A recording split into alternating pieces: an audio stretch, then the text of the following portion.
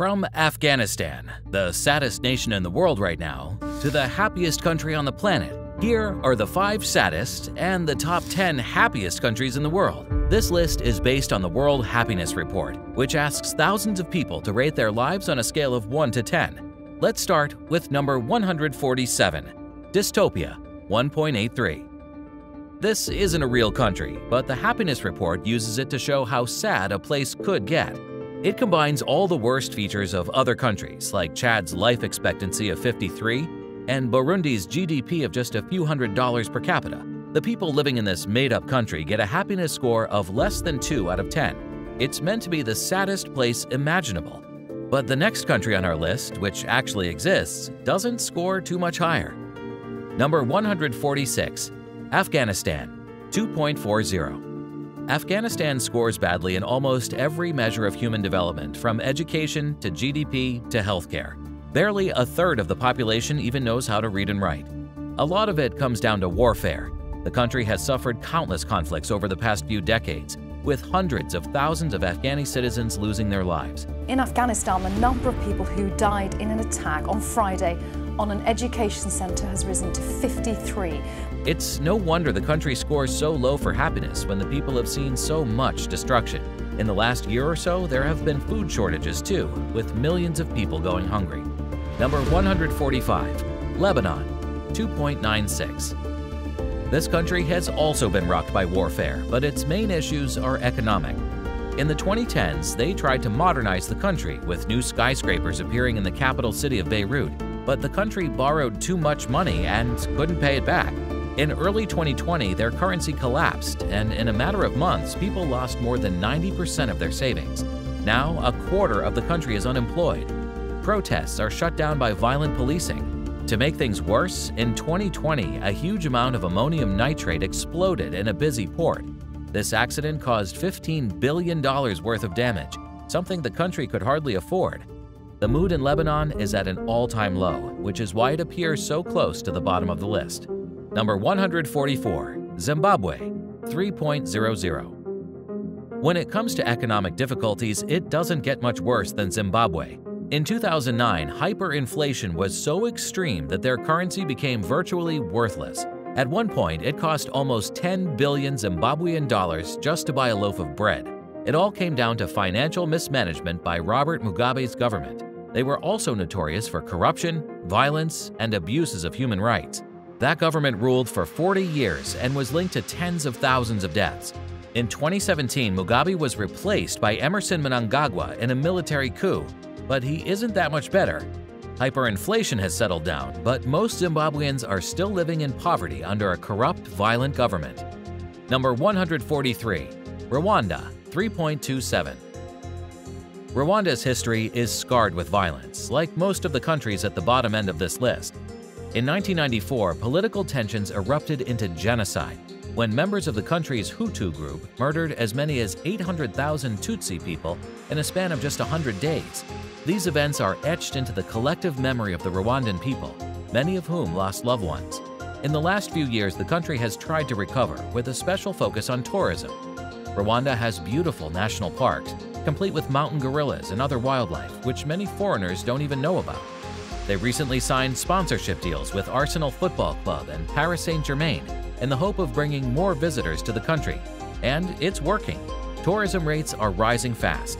Maybe over the next few years, life will improve for the people of Rwanda, and they will start to climb this list. Now that we've seen the bottom 5, let's jump to the top 10. These countries are more than twice as happy as the places we've looked at so far. Number 10, New Zealand, 7.20. New Zealand is wealthy, well-educated, and generally happy. This cluster of islands in the southern hemisphere has a reputation for progressive social policies. In 1893, they became the first country in the world to give the vote to women, and a year later, the first country in the world to introduce a national minimum wage. Despite all that, this country isn't perfect. They have a large Maori population who have a life expectancy almost 10 years lower than the rest of New Zealand. This hints at wealth and healthcare inequality, something the country will need to fix if they want to climb higher up the list. Number 9, Israel, 7.36. Considering the conflict between Israel and Palestine, Israel's appearance in the top 10 countries might come as a bit of a surprise. It's mostly due to living standards. Israel is rich and well-developed with excellent healthcare and education. It also has some stunning natural sights like the beaches at Tel Aviv, which help to boost the population's happiness. It's in stark contrast to Palestine, which has a happiness rating of less than 5, putting it close to the bottom of the overall list. Number 8. Norway, 7.37. Norway has one of the most generous welfare systems in the world, with universal healthcare and impressive social security. The Norwegians eat healthy fish and seafood. They enjoy outdoor hobbies like hiking and cycling, and they're known for their open and respectful attitudes towards minority groups like the LGBT community. On top of all that, they're wealthy. Norway is a major producer of oil and gas, which boosts the country's economy. On a per capita basis, their GDP is the 4th highest in the world. Number 7. Sweden, 7.38. Just like Norway, Sweden is known for its progressive attitudes, healthy population, and extensive system of welfare. The same can be said for most Nordic countries, which is probably why they score so well when it comes to happiness. There are more of these countries further up the list. The main drawback of living in a place like Sweden is the climate. The winters are long, cold, and dark, and for some people it's hard to handle. But the World Happiness Report has generally found that weather conditions don't make much difference to a country's overall happiness. Citizens get used to the icy winters and even learn to love them. Cozy fires, warm blankets, a cup of cocoa. For many Swedish people, winter is something to enjoy. Number 6. Luxembourg, 7.40. Luxembourg is one of the smallest countries in Europe, squeezed between Germany and France. But its size doesn't seem to hold it back when it comes to national happiness. It's been climbing this list for years. It was 10th in 2020, 8th in 2021, and now it's up to number 6. A lot of it comes down to a strong economy based on banking and steel.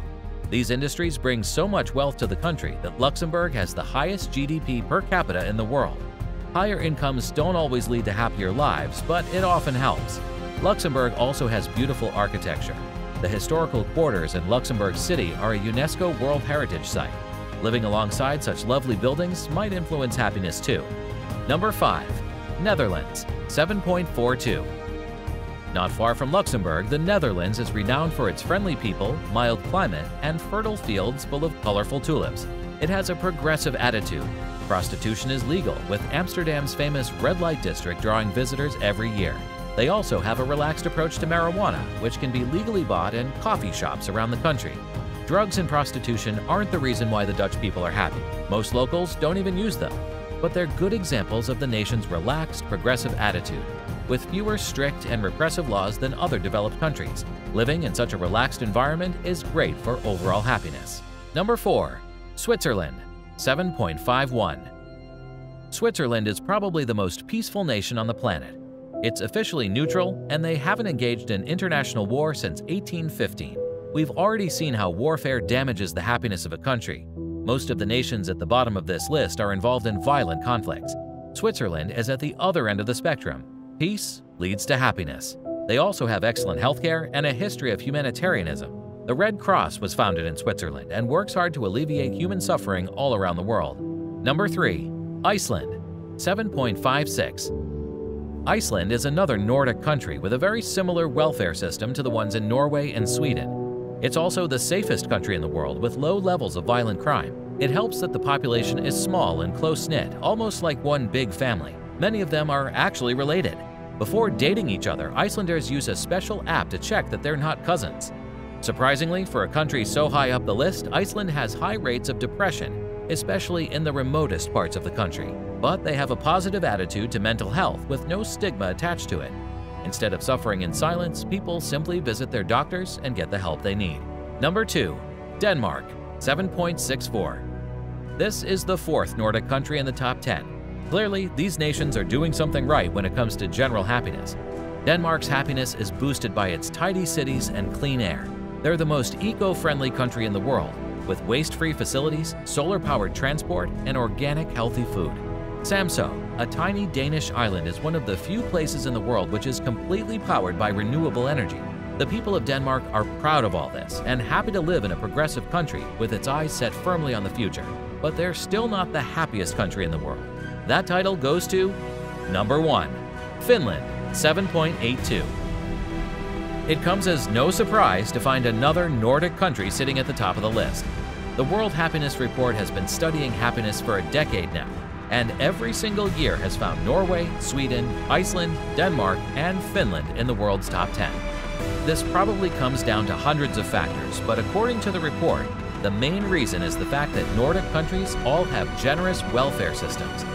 It makes a lot of sense. When people feel as though the state is looking after them, with free education and free healthcare, they have fewer worries, fewer stresses, and feel happier in their day-to-day lives. How happy do you feel? What score would you give yourself on a scale of 1 to 10? Let us know in the comments below. And if you want to see more about similar topics, you can watch our video about the richest countries in the world. Thank you for watching, and we'll see you next time.